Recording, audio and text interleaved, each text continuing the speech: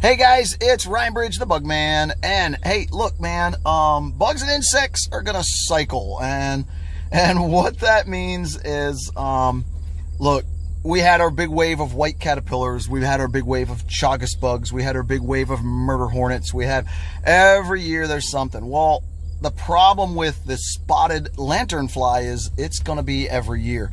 Much the same way that the cicada killer is gonna, you know, punch out the whole murder hornet thing again with everybody. The cicada killers are native and they belong here. Spotted lanternflies do not. And now our spotted lanternflies here in Pennsylvania have matured to where they're full mature, and a lot more people are seeing these things. They fly and they spread out a lot faster, and more people are seeing them. So with that in mind, WGAL, our local news, they called me this morning and they wanted to do an interview. So I do not have spotted lanternflies in my actual neighborhood with reliability yet. I know there's some there because people have found them and they put them on social media, but to a reliable number, I really can't go into my neighborhood and go dig up spotted lanternflies. So I'm actually driving to another place here in the very eastern edge of York County, to where I know there are some. So I'm going to be over here by Wrightsville, and I'm going to go get some, and I'm going to contain them, and then I'm going to do the interview with WJL. So I'm taking along with me. We're not looking for black widow spiders this time. We're actually going to go look for spotted lanternfly. And if you're not familiar with what the spotted lanternflies are, I've got a great YouTube video. You need to go check that out, as well as I'm bringing you with me today. So you're going to get a little bit of a tiny bit of what's going on with spotted lanternflies. And if they're in the numbers that people are saying they're in, this is going to be, you know, this is going to be fun for some of you if you've never seen these things occur where they occur. So I'm taking you along, man. That's what we're going to do. All right. So let's get up here. I'm about halfway there now. So let's get up here and see what we can find. I've been told that there's pretty good numbers up here. So this should be interesting. All right, man. Stay with me. Going to get fun.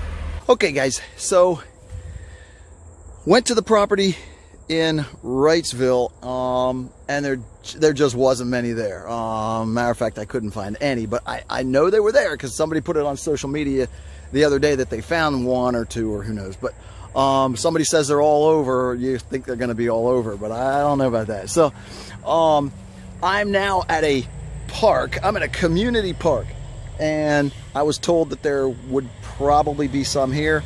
To ignore, weirdly enough, ignore the Ailanthus, and which there just isn't much here, which is why not to bother looking for Ailanthus. They said look at walnut and maple, and it's loaded with them. So they weren't kidding. Now get this thing, turn around, show you what we're talking about.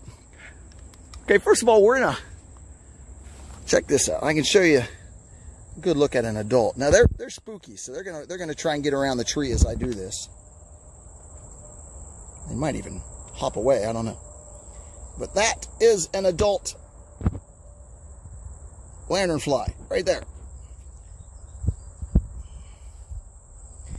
And it's almost a shame that these things tend to be kind of pretty, but at the same time they're an invasive, so they gotta go. You know what I mean? Up here is there are some probably 4th instar nymphs. Trying to get you a good look at him without it wigging. There we go. Without it wigging out on me too badly. There we go. And there's the 4th instar nymphs, and they're pretty big. There's even an adult right above that nymph. Right there. There's another nymph and another adult and another nymph, and this is what it looks like, guys. And it gets way worse than this even.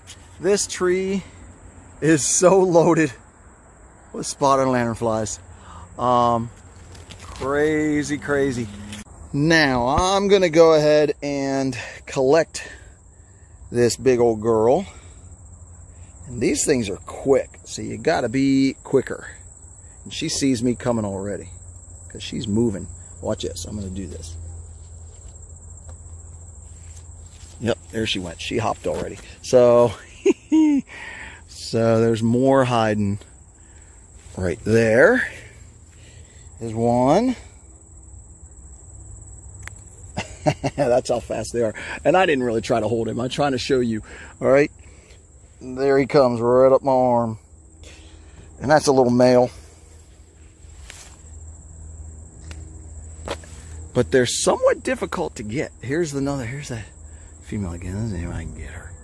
Got to go quick. There, got her. All right. Now, check these bugs out. They don't bite. They don't sting. They don't hurt anybody. But they got these beautiful, beautiful wings. Check that out. All right. The problem with these things, they're actually quite beautiful. And then they're invasive. So, you know, we can't keep them. You know, as much as we like pretty bugs versus ugly bugs, we cannot keep these things around here, man. They do not belong here. And they're bad, and they're going to be really bad on the grape industry. So, you get it, man. This is what we're going to do. I'm going to meander around in this park for a little bit. I'm going to try and find myself a few more of these. Get myself a good supply of these for the interview today.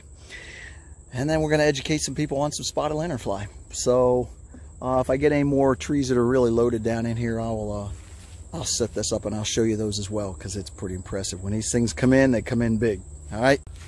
All right, guys. So classic example of what we have going on. This is a good one. The biggest problem with the spotted lanternflies is the sooty mold that they actually drop down onto the ground. It gets onto all the understory, and that's a bigger problem than the fact that they feed on the plants, because that kills. It cuts off all the photosynthesis, and it kills stuff. Check this out. This is a good example of sooty mold. This is supposed to be green, and this is what it looks like. So yeah, this is what everybody's trees are going to look like. This is what all your bushes, all your gardens are going to start looking like if we don't find a way to get a grip on these bugs. Way, way better than what's going on now, because, man, this is scary, scary bad. This is going to kill this. Again, it cuts off the photosynthesis, and nothing's going to happen. These trees are just going to die. So all the understory turns into this black sooty mold. From these bugs dripping down out of these trees. And again, ironically, this is another walnut. This isn't an ailanthus. This is a walnut tree. So let me. There is an ailanthus next to it though. So I think what happens is I think a lot of the spotted lanternflies are bleeding from the ailanthus over onto this walnut, but still they're dripping down onto all the understory. This is terrible. This elm is not good. But either way, there is a bunch of them over here on this ailanthus, and we're gonna go and check that out right now. And here we are, guys. This is what it looks like when spotted lanternflies arrive. All right, the whole tree. And you can see every now and then you'll see the honeydew that they push out. It's literally dripping all over me right now. I keep getting hit by it. It's gross. All right, so we're gonna collect a bunch of these, and then we're gonna get out of here. This is what's coming to a neighborhood near you guys. Very soon, we're all gonna be dealing with this. All right, no joy.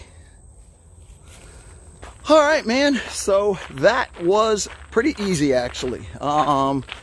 You know, you got to walk a little bit, and you got to look a little bit, but when you find them, you find them. And it's bad. So, you know what? I got some bugs for the interview. That should make things go a lot smoother with WJL in the interview today.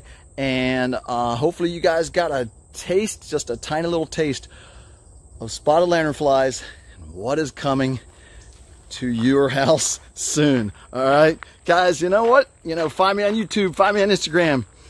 I got to get rolling. Be well, be safe, be kind. Angry, angry, angry world out there, man. Take care. See you. Bye.